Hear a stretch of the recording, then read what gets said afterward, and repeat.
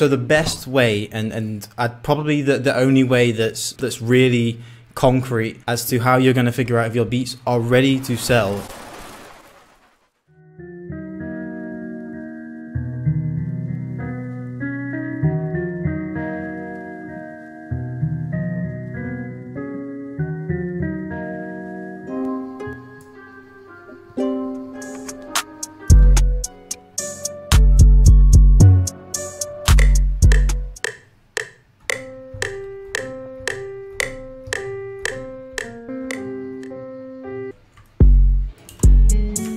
I'm trying to push for another placement this year. I've been working on a big placement folder, like 60 beats, and I'm just going to blast 2 beats every day to my list of placement emails for the whole of September. So hopefully that'll sort of allow me to cut through a little bit. But yeah, I do get a few DMs actually from you guys who ask, like, you know, how did you get the shorty placement? You might not believe me based off of what other producers have said about, you know, people saying the email game is dead. I landed the shorty placement through email. You know, it wasn't like anything complicated. I just hit beats every day for like 3 or 4 weeks, you know, every day new beat, and just sent them out every single day. And then eventually I got the reply for the Yao Ming beat. But I don't really have a huge amount of time to make loops as well as upload beats every single day, as well as make videos and edit. So yeah, this is like my way of doing it. And you know, it worked. It just takes a lot of hitting the same emails every day. But again, at the end of the day, the beat has to be fire. So you know, you just have to be making sure that you just have to know if your beats are good or not. Like it's difficult because like a lot of people say my beats are good, why aren't they selling? It's like the thing is, you don't decide if your beats are good. The market decides. You know, I thought my beats were fire like 2 years ago, and like barely any of them were selling. And you know, you have to kind of be aware of, you know, that's the be all and end all. Like, the beats have to be good. You can do all the marketing stuff that I explain in these videos, but if they're not good, then just take some time and just work on your craft until you get good. And trust me, it makes it a lot easier to convert more sales, especially if, you know, the product is the key. The quality of the product is so key. All right, this is a biggie. This is a big one, I think, today. Now, I get DMs or emails at least twice a week from a few of you guys, you know, a few of you producers who have either watched my videos and started to use some of the strategies that I've given away on, you know, how to sell beats online, or you've been through my courses and you've tried to implement some of the tactics, and you send me a DM and you say, Liam, I really like the idea of the strategies, but like I'm not getting any sales. You know, I've been doing this for like 2 weeks. Why aren't I getting any sales? There's one big, and this is crucial, there's one big reason why beats don't sell. It may sound obvious to some of you, but your beats just aren't good enough yet. Now, don't leave me just yet, because I want to show you how you can figure out if your beats are good enough, which is then a good time to go ahead and start pushing some of the strategies that I've explained in these videos and in my courses. So the best way, and I'd probably the only way that's really concrete as to how you're going to figure out if your beats are ready to sell, if you're ready to start, you know, really pushing hard with your marketing and really pushing hard with, you know, just putting your beats in front of as many artists and rappers as possible. The only way you can find that out is from the marketplace, okay?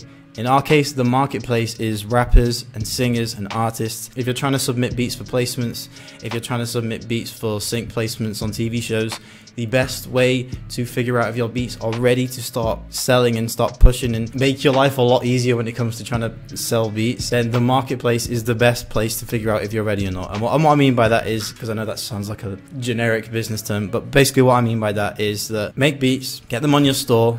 And don't stop doing that, by the way. Get them on your store regularly. Try some of the techniques that I use. Try running advertisements. If you're not getting squat, if you're not getting any interaction whatsoever, then they're not good enough yet. They're really not good enough yet. Send DMs, reach out to rappers, reach out to artists. Try not to ask for feedback, because I know it sounds like a good exercise and a good way to figure that out.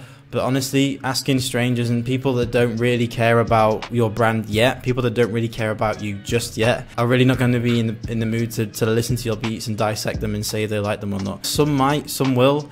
But honestly, at the end of the day, everyone's trying to push for their own careers. A lot of people don't have time just to listen to your beats and to give you like some real like detailed feedback as to why, you know, they're not going to be selling, you know. And the thing is, like, I can't even give you a specific reason as to why your beats aren't selling, because it changes depending on who's asking me. You know, some beats aren't mixed very well. Some beats don't have nice melodies. Some beats are too busy. Some beats, the drums aren't great. You know, it totally depends on the beat. But the best way and the easiest way to figure out if your beats are sellable is when they start selling. And the only way you can go about doing that is by staying consistent. I hate saying that word because everybody says it, but you have to keep uploading beats daily, every other day, try to sink into a habit where you're consistently making beats. You might not think you're getting better. Trust me, you are getting better. If you go back like 3 months and look at some of my videos where I was making beats, or like I was running tutorials, like my beats, like I really think they sucked. And I might look back at this video in 3 months and think my beats were terrible now. Like it's a constant process. It never ends until you call it a day and you want to retire.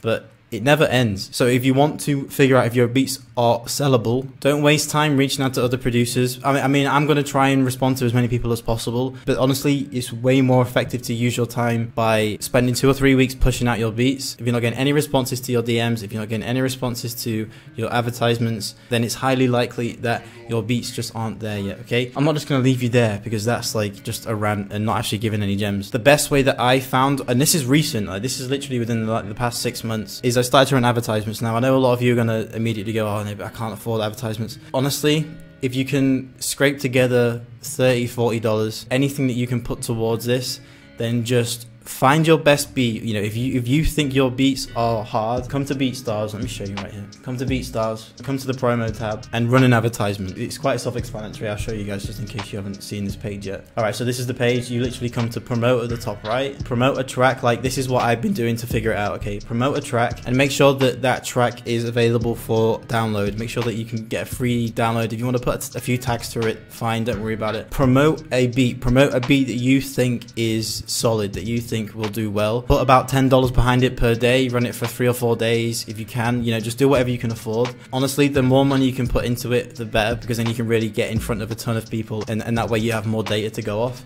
But just do what you can afford. But by the end of that promotion, you can see if people are interested in that beat. And the good thing about using the BeatStars platform, I know there's some of those spammy bots and stuff like that, so you'll get like some auto likes and you'll get some auto comments. I didn't even know that was a thing until I started getting like 4 DMs a day asking me to follow for follow and all that kind of mess. But the one thing that these bots don't do is download your beats, okay? Why would they download a beat if it's a bot? So run an ad, make sure there's a free download on there, and take a look at the results. So I ran this ad on a beat called Family Straight. I put a bit of money behind it because I was quite happy with the beat. 57 people downloaded it, 7 people reposted it, and it got a ton of plays. The likes might be iffy depending on whether the bots liked it or not, but that number right there is what I'm looking for. Like if your beat's getting downloaded, then you know that that's a beat that you can start pushing. It doesn't mean that you have to keep running ads on that beat. It just means that you know that that beat is now good enough to push out to people. If a lot of people are downloading it, then that means that it's going to appeal to a lot of people that you're reaching out to. So if you go by that logic, like it's going to cost a little bit of money up front, but if you go by that logic, trust me, you'll make a return on your investment, because I know for sure that people are going to like that beat if I send it to them. Not everybody, but a higher percentage are going to like that beat if I start sending DMs, if I feature it on my pro page. So that's one technique to do. And the other technique, if you have absolutely zero budget, it's going to take a lot more time, but it's just a DM method. You know, finding rappers and singers on Instagram, you know, searching through the hashtags, searching through other producers' followers, and spending 2 or 3 days reaching out to as many people as you can, sending them that one beat, seeing what feedback you get. If you get no response, they're clearly not interested. If you get a response that says, yeah, I might use it, yeah, they're probably not interested. If they're like, bro, I need this beat right now, then you know that that beat is good enough. And that can kind of influence how you make beats, you know, in the future. Now, it's not going to happen overnight, but if you get in a habit of doing that, then 6 months to a year down the line, if you're consistently doing that and getting feedback, you'll get to a point where you can upload beats, you can run an advertisement on them, you can reach out to people, and more people will buy it, more people will download it, and more people will end up buying it. And honestly, that is just the way it is. There's no magic sauce to it. You can use the tactics and the strategies that I've explained, you know, in these videos, in my courses, but the fundamental element behind all of this is the beats. You're trying to sell a beat, which means the beat has to be sellable, has to be good. So let the market decide. Try not to make your own decisions, try not to make your own conclusions, because at the end of the day, you're wanting to do business with somebody else. They're the people that you need to convince that your product is of a high enough quality to purchase and make music with. Their opinion matters most, okay? Your opinion doesn't matter too much in this situation. It's not really a huge amount of gems this time, but like I feel like this is important. Like it really is important, because if you're pulling feedback from the wrong people, that's a quick way to burn out. If you're asking other producers and they're blowing smoke up your ass saying, you know,